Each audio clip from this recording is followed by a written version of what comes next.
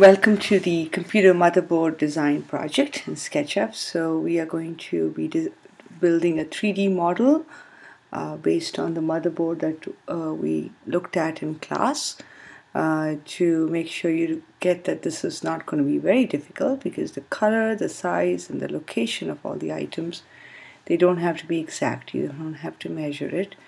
Not all the items have to be shown. So this is the art of looking, drawing, and simplifying. And these are the items that we talked about in class. We're going to try and make sure that we show these and label them too. Now, if you look at the motherboard that we saw, this is a picture of the one that we have in class.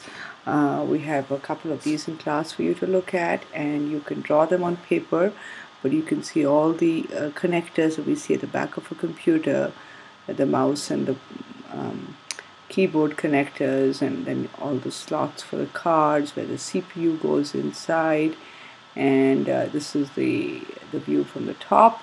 So we're going to try and draw this without drawing everything, and we're going to use SketchUp for that.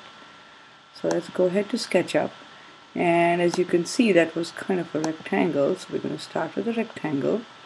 And again, we're not looking at sizes, so I'm just making a rectangle, and because I know it's a little thick, it's not very thick, but I want to show that it's 3D, so I'm just going to make it a little bit higher, and then I can start drawing. So we know that we need to draw the important pieces, so we can make sure that this is what we have. Let's go back one more time and just quickly look at that picture. You are going to be looking at the picture that you have drawn.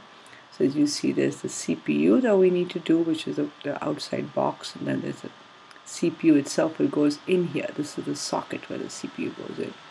And these blue things were the RAM, where are the slots where the RAM goes in. So we need 2 of these, and we need 5 of these for the other cards, and we have this. So we can try and draw this much first to start. So let's go back again. And I would want to make sure you understand that to be good at SketchUp, you need to make sure you are positioned yourself so you can see everything. I don't think we need this person, right?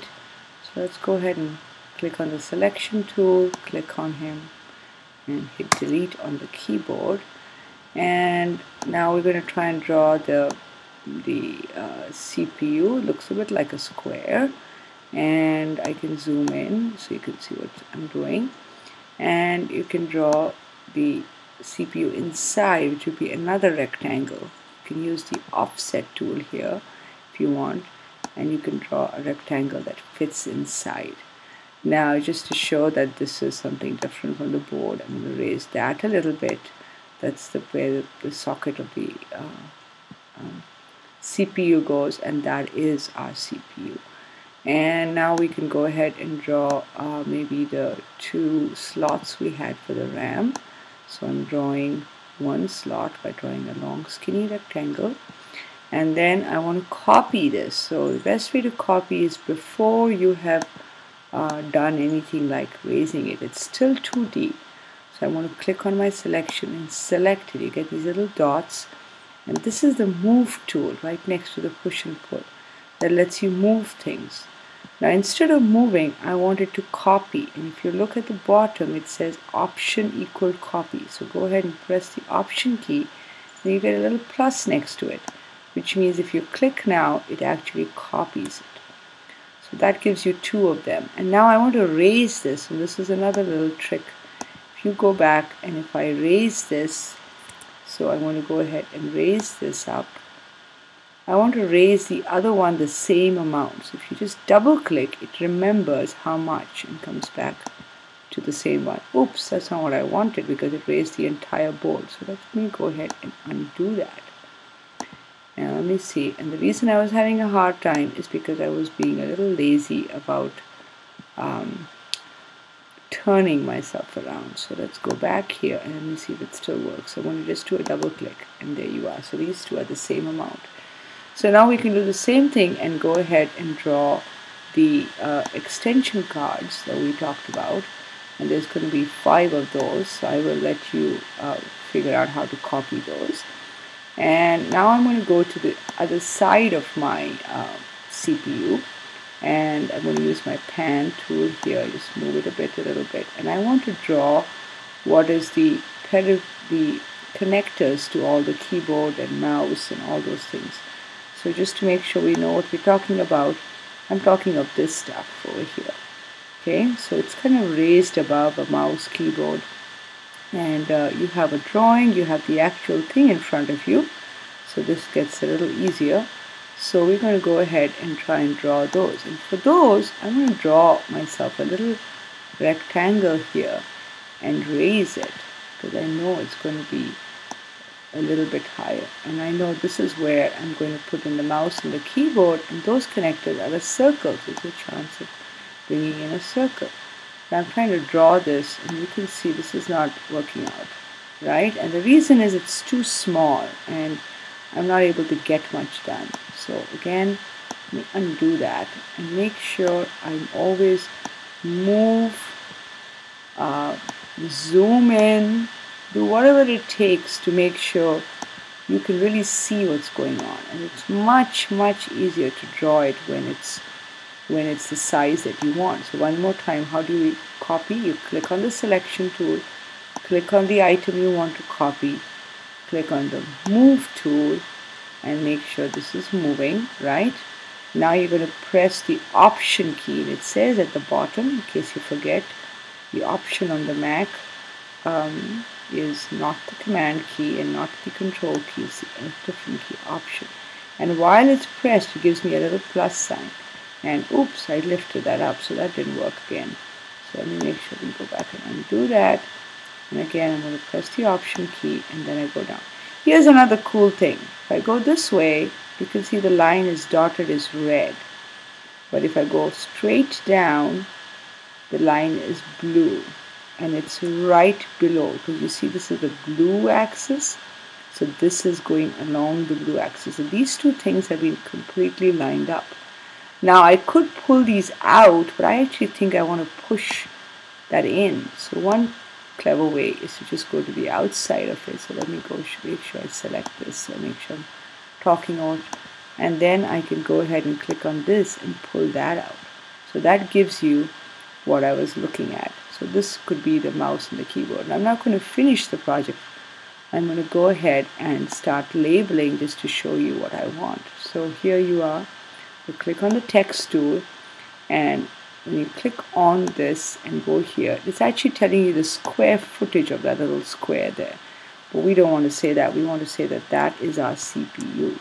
So we can just type over that CPU.